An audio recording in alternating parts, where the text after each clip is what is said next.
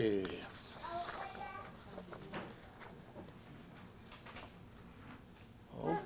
tomorrow, this great country of ours, land of the free and home of the brave, at least we hope it's that way. We hope it stays that way. But we celebrate and honor the people that have given their life for this great country. I think we have probably maybe only one veteran today, but we're not honoring them today. We're thankful for our veterans. But the ones we're actually recalling to mind today is those that never took a uniform off, those that died in the uniform. And there have been many. I did a little research yesterday as I was preparing for today.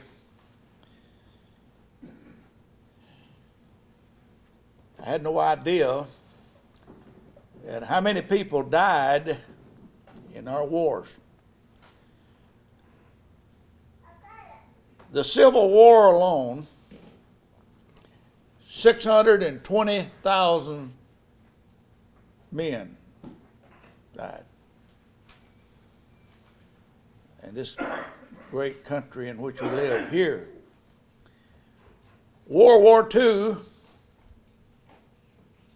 54.6 million people died. Now that's worldwide, 54.6 million. Now, the toll here, the Civil War took the greatest toll on this country because it was brother killing brother. People in their own family. And it was the saddest war, to me, that's ever been fought in this country.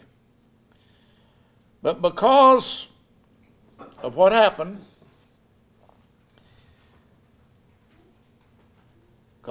the Memorial Day came into existence. But let's read, if you will, the paper, if you have there a copy of the scripture that I plan to dwell on this morning. John 8, verse 28. Then said Jesus unto them, when ye had lifted up the Son of Man, that meant lifted him up on the cross, then shall ye know that I am he, and that I do nothing of myself, but as my Father hath taught me, I speak these things. And he that sent me is with me. The Father hath not left me alone, for I do always those things that please him. As he spake these words, many believed on him, on Jesus. Then said Jesus to those Jews which believed on him, if ye continue in my word, then are ye my disciples indeed. And ye shall know the truth, and the truth shall make you free. And they answered him, we be Abraham's seed. We were never in bondage to any man. How sayest thou, ye shall be made free? Jesus answered them, verily, verily, I say unto you, whosoever committeth sin is the servant of sin. And the servant abideth not in the house forever, but the Son, S-O-N, abideth ever. And if the Son therefore shall make you free, ye shall be free indeed.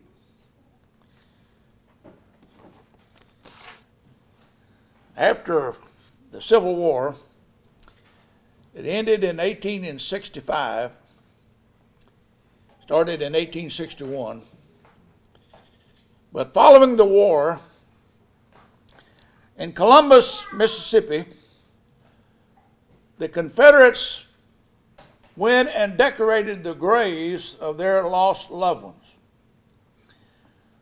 By the way, I noticed a while back in the cemetery, I was visiting some of my family's old tombs, but I've noticed since then, and Linda, we read a lot of history in the cemeteries, or markers and what have you. But when you see written on some of these old stones, and there's a bunch of them if you'll go into the cemetery and look, it has CSA on that. Y'all know what that means? CSA.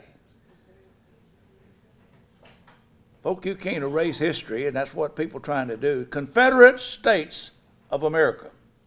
That meant they fought for the Confederate state. And they fought for states' rights. I think we should fight for states' rights. Because California votes to do something doesn't mean Texas has to do it. Right? We don't want to do what California does anyway. Because it's usually not right. But in 1868, General John Logan of the Republic Army Commander-in-Chief, he declared May the 30th to decorate the graves of those who had died altogether, both Union and Confederates, in the Civil War. It was later changed to the last Monday of May and to include all war dead. But originally it was called Decoration Day. They would go and decorate the graves of those men that had died for our freedom. But folk, I want to remind you and myself that we enjoy freedom because others have died for our freedom. They have suffered. They have been wounded, and today I see people, especially in a modern day war, their face is all burned and disfigured. Their limbs are gone and what have you. They have done that you and I might enjoy being right where we are this morning without being bothered by anyone outside.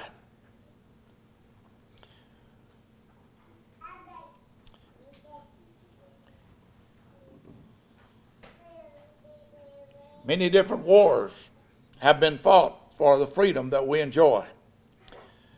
But we have the greatest freedom of any country in the history. Now, folks just don't take it for granted. Men and women died that we might enjoy the freedom of which we are part of even now. We don't have someone sitting in the back telling us what we can preach or teach or believe or sing or what we can do as we worship our Savior. No one tells us what we have to do. No one tells us we can't do it. 1968, I made my first trip to the Holy Land. And a bunch of the people got together because we were wound up in Athens, Greece on Sunday. So they said, hey, let's all get together down here in the lobby of the hotel and we'll have a service. The hotel said you can't do that. And he pointed to a man there in a long black robe who was a Greek Orthodox priest. He was like a bird dog. He was there to make sure we didn't have a worship service as Baptists do it. And they wouldn't allow us to have a Baptist service because it was not on the same plane as the Greek Orthodox Church was. So they don't enjoy the freedom that we do. We all take it for granted that you can do it without provocation. But folks, this is truly the land of opportunity.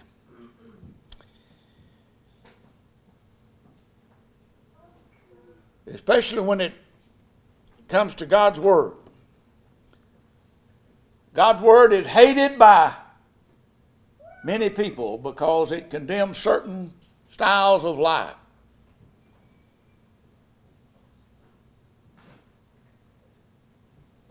But because it's hated doesn't change it. God, when he wrote his book, 66 books that make up the Bible, said what he meant and meant what he said.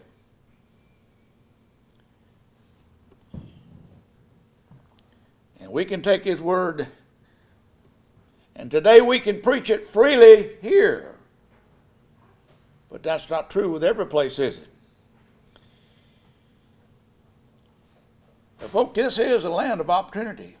If you don't believe it, go up here to a place called Benton, Arkansas, Bentonville. Some years ago, in the poorest state in the Union, Arkansas, a man by the name of Sam Walton took advantage of the freedom that we have here, and he began what we call Walmarts. And it grew, probably the largest real estate business that there is today. Although I understand Amazon's giving them a pretty good run, but Jeff Bezos, I believe is his name. But these fellas started a business because they had the freedom to. And they've multiplied and so forth. The point I'm trying to make is it's a land of opportunity that some people have taken advantage of. But it didn't come cheap.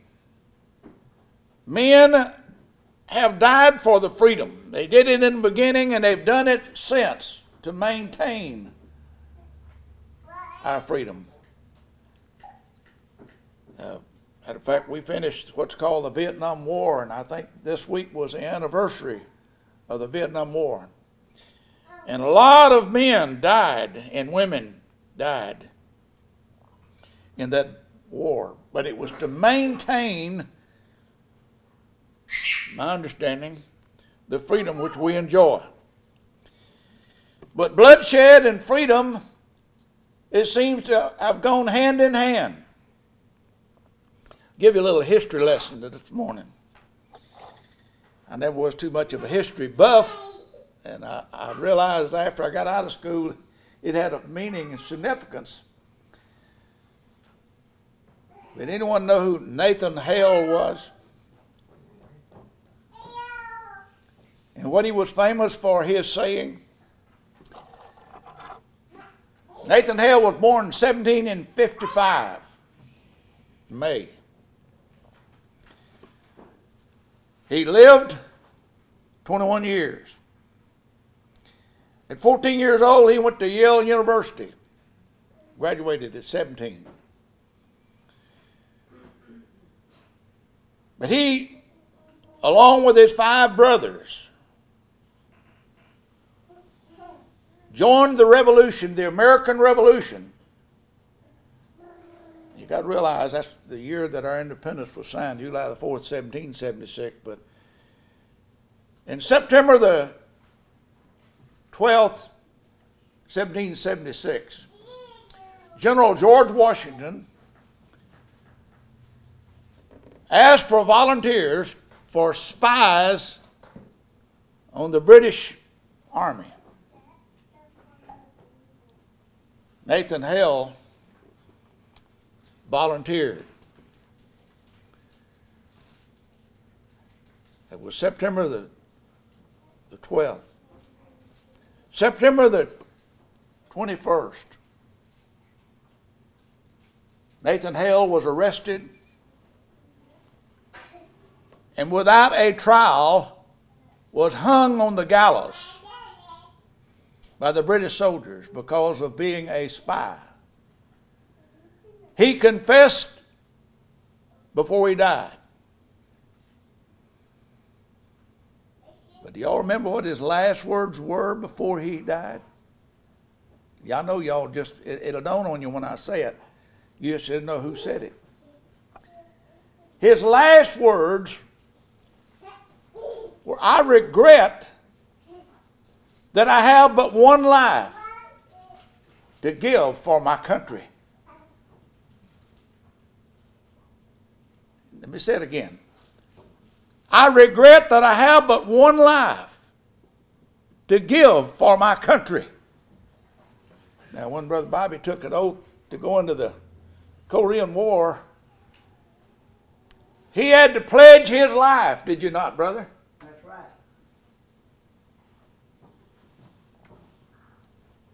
Any other soldier that may have been here today or a service person, we're grateful for your sacrifice.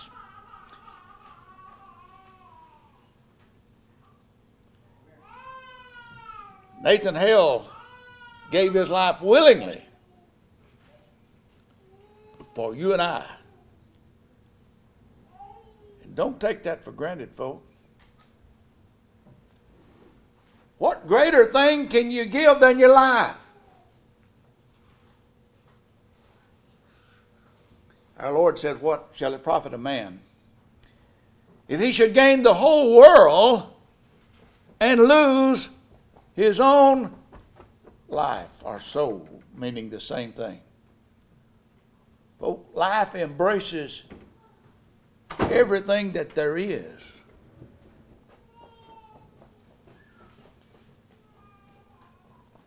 But Jesus spoke of freedom, didn't he? You shall know the truth, and the truth shall make you free. Freedom and blood go together. Verse 32, if you look back at your page, you shall know the truth, and the truth shall make you free. And then look at verse 33. They answered him, oh, wait a minute, we are Abraham's seed, and we were never in bondage to any man. How sayest thou, ye shall be made free? They understood not that they were servants of sin. If you will, look at verse 34. Jesus answered them, verily, verily, I say unto you, whosoever committeth sin is the servant or slave, meaning the same thing, doulos, of sin.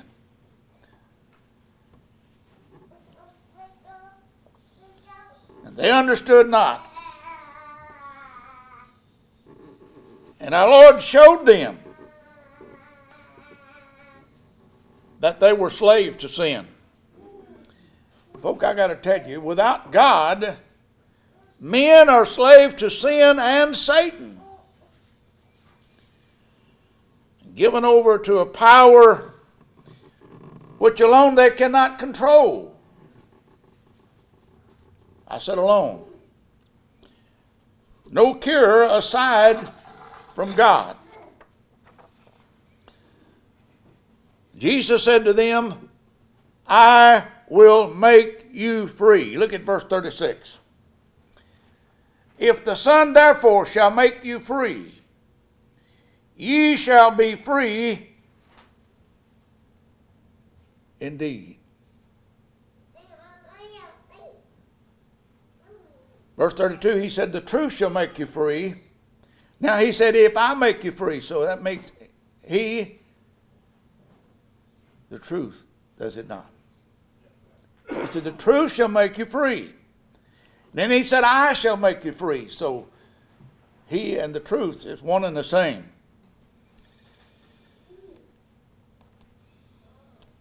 He said, I am the way, the truth, and the life. No man cometh unto the Father but by me. What about the bloodshed? Our Lord was about to be hung on the cross, and ultimately he was. But under the law, before our Lord was crucified, under the law of Moses, when the commandments were given, they were also given a command to offer up a blood sacrifice each year. The high priest would go in, he would kill an animal, a male of the first year, spotless, and he would take the blood of that animal and he would sprinkle it before the mercy seat inside the Holy of Holies before God.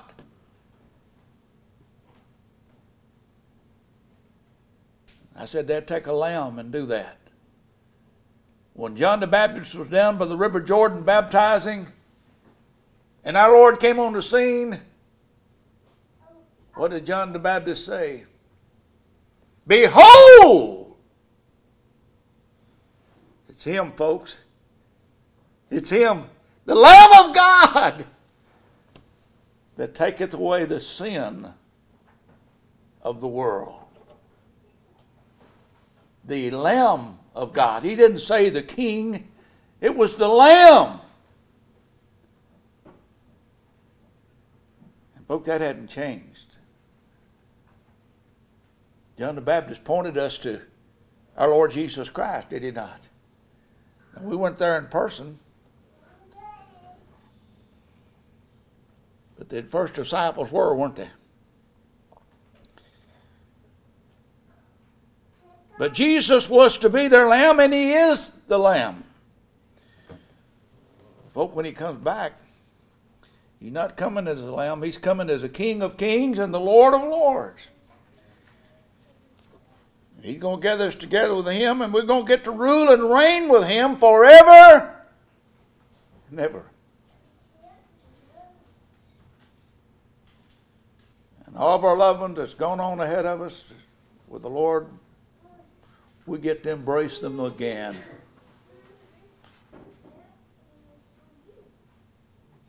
Well, what kind of hope does a non-Christian have? None. There is no hope.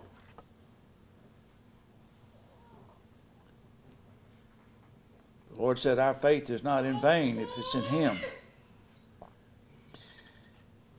He was nailed to that old rugged cross that we might be free from sin, offered up as a blood sacrifice.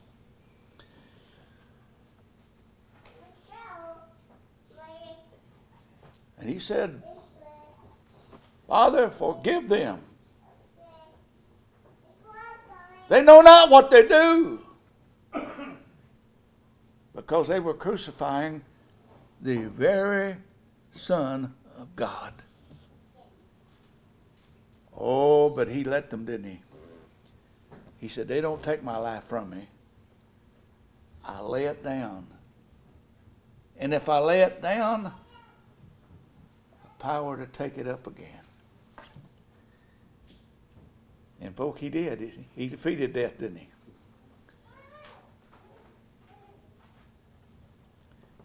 But he did that we might be free from sin, even the penalty of sin. But let's read on your paper the last words. John 15, verse 13. Greater love hath no man than this, that a man lay down his life for his friends. Folks, that's what Nathan Hale did way back there previous to the Civil War. He laid down his life. But Nathan Hale was a sinner like you and I. He couldn't pay the price that our Lord paid. Our Lord was without sin. But he became the penalty for sin when he allowed them to nail him to the cross and take that life from him, that you and I might live with him forever. And greater love hath no man. And folk, if you give your life, what else is there to give? Folk, that's what our Lord did for us. So as we remember those soldier boys that died with the uniform on, let's remember there was a greater love than even them. Because he died for our sins, didn't he? And that was our Lord. Some of you had relatives that died in the wars. We all had people that were friends that gave the ultimate, that gave their life. I was just a small boy. World War II ended. But I remember well my next door neighbor, that boy that had gone to service.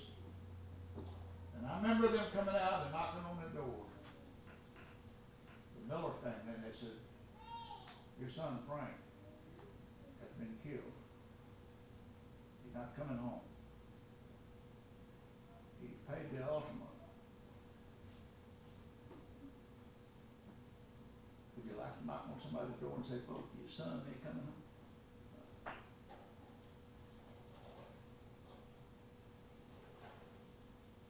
I've lost 2 sons.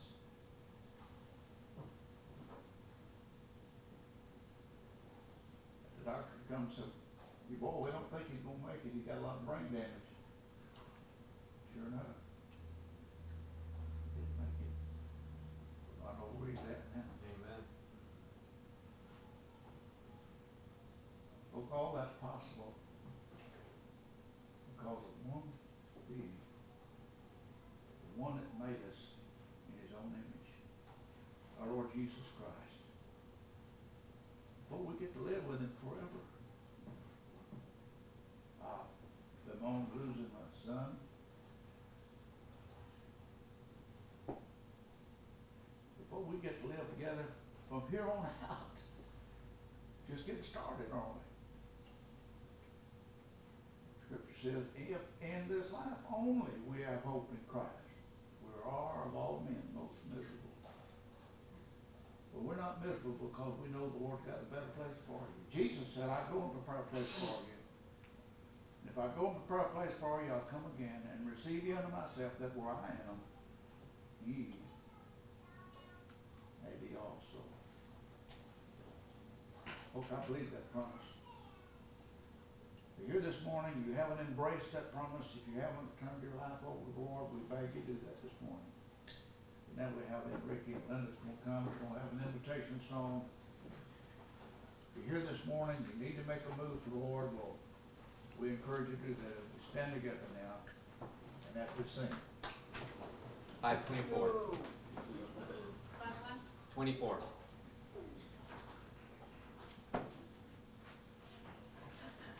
Cinco 24.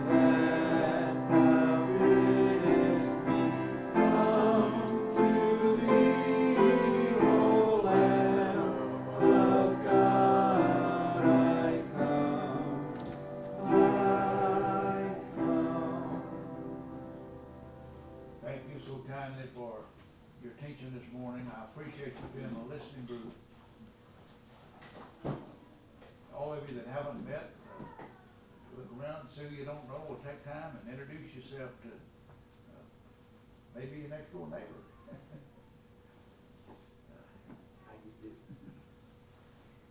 Okay, everybody be careful during the holidays. People get a little more careless than they should be. Any announcement? Anything? Brother Bobby, would you give our closing prayer? Thank you. Dear Heavenly Father, it has been an honor to come into your house today to hear the devotional that Mary brought us this morning, and the wonderful Sunday school lesson that Pastor Ann Ricky brought, and the sermon that Brother Cobb brought us today. It's just all been right in it. We've been prayed about all of the prayer list and everything that's been prayed on this morning in these churches. No need to go through that again.